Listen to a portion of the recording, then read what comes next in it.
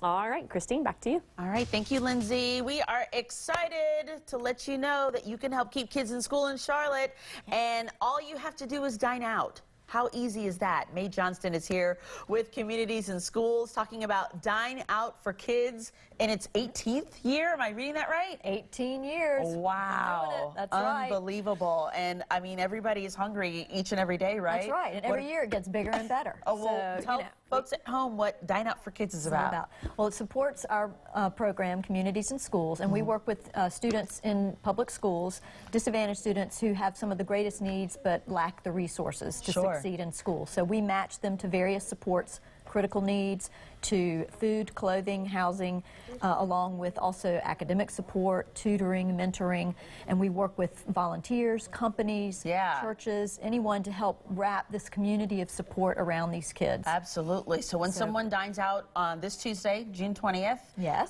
the proceeds from that help in all of this. Right. Automatically go. You don't have to. We appreciate it when people say we're here to dine out for kids so that the restaurants know that you're there for that. But you don't have to. You just have to go dine out, and they automatically are going to give us a portion of the proceeds from that day. How many restaurants this year are involved? We've got 84. 84? Yeah, and everything from burgers to pizza to high-end. We've got Bad Daddy's, Burger 21, Five Guys for burgers. Wow. Upstream. We've got some new restaurants, 204 North Kitchen and Cocktails. Nice. Letty's on Shamrock. That's comfort food over in Plaza Midwood. Many more. Isn't all food comfort food? Yeah, well, yeah. To some degree, okay.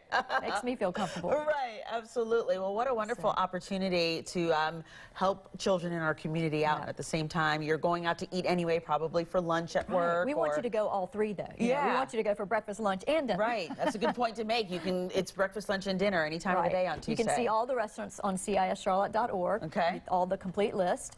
And we also want to thank our sponsors, too. We're really grateful to Bank of America. They've been doing this for a number of years. HMS Host, they have all the restaurants at the airport, and also Piedmont Natural Gas and Charlotte Observer, and Greater Charlotte Tourism, and also Bearings. We appreciate them so much. So we're going to that list to find out breakfast, lunch, and dinner for Tuesday, where we're going to go eat, right? cischarlotte.org.